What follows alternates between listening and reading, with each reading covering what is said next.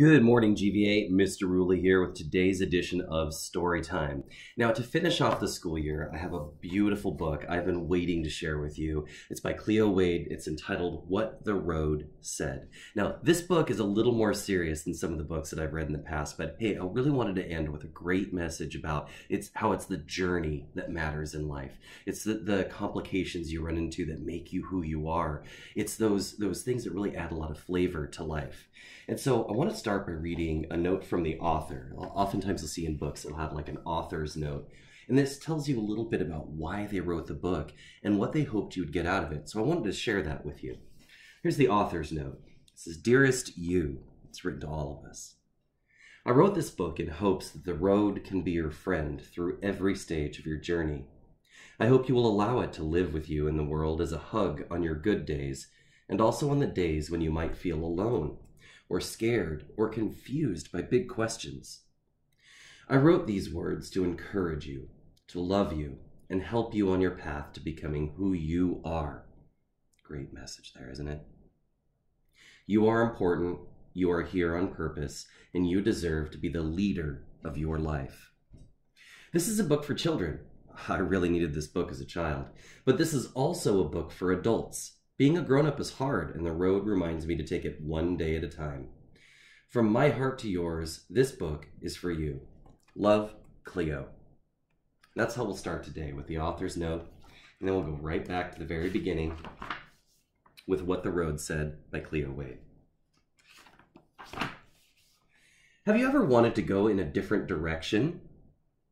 Have you ever wondered if there was something more, something out there, something just different? I did too.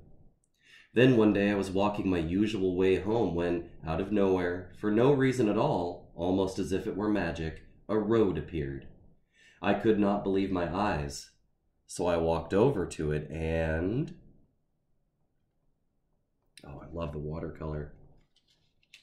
You know how much I like art. I said to the road, "Where do you lead?" The road said, "Be a leader and find out." Well, that's encouraging. I like that. "Well, how do I start?" I asked. The road smiled and said, "You've already started." "Well, what happens when I get there?" "We've just begun," said the road. "Do not skip straight to the ending. Enjoy the beginning and the middle, too." Oh, I'd take a walk out there right now. It looks beautiful. "Well, which way do I go?" "Well, that's your choice to make," said the road. "But what if I go the wrong way?" The road curved a little, almost as if it was giving me a hug, and said, "Oh, do not worry. Sometimes we go the wrong way on our way to the right way." Okay. It's a real poetic way to say, hey, you know what? Sometimes we all make mistakes, and that's okay, because we learn from those things too. "Well, what if I get scared?" "That's okay. You are brave," said the road. "But what does it mean to be brave?" I asked. The road guided me through a very gloomy forest. Even though I was frightened, I trusted the road. And as I took one step and then another step after that, the road gently whispered, "Being brave is when you are afraid of doing something, but you do it anyway. Do not let what scares you keep you from continuing on your path." So much depth in that picture there. I love it. "Will I always move forward?" "Not always," said the road. "Well, why not?" "Because sometimes you will stumble backward, and sometimes you will stand still." "Well, what if I fall?" "Everyone falls at some point," said the road, "but I will always be there when you land."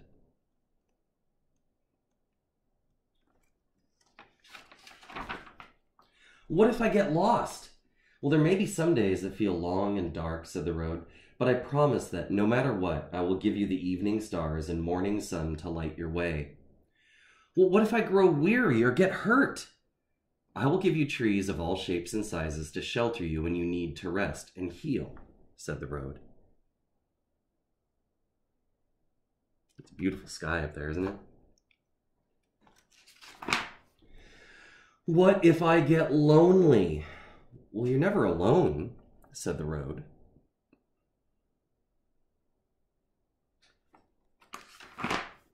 What if I change? Come with me, said the road.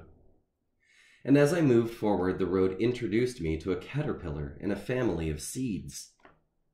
Do caterpillars change? Well, what do they change into? What about seeds? What do they change into?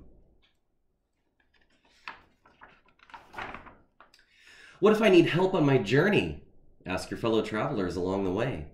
Oh, what if they're mean to me? Lead them to kindness, said the road. Well, how? By being kind.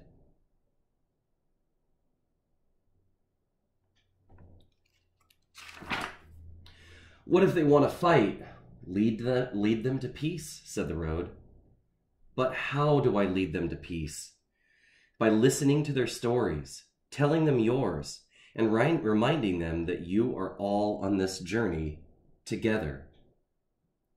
Well, what if the world around us is filled with hate? Lead it to love. Well, how? By sharing the power of your love with it, said the road.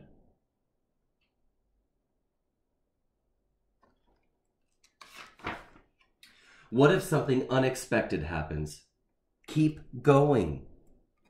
What if there are mountains that feel too tall to climb? What if there are rivers that feel too wide to cross? What if I get my heart broken? What if I feel stuck? What if giving up is easier? Keep going, keep going, keep going, keep going, said the road.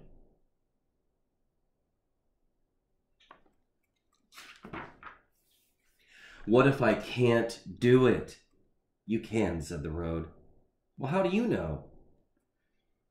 Well, because you've come this far, said the road.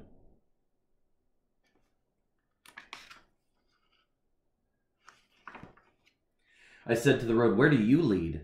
The road said, be a leader and find out.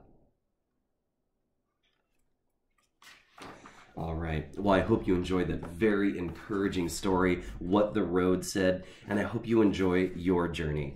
Well, folks, that's all for me today. Take good care.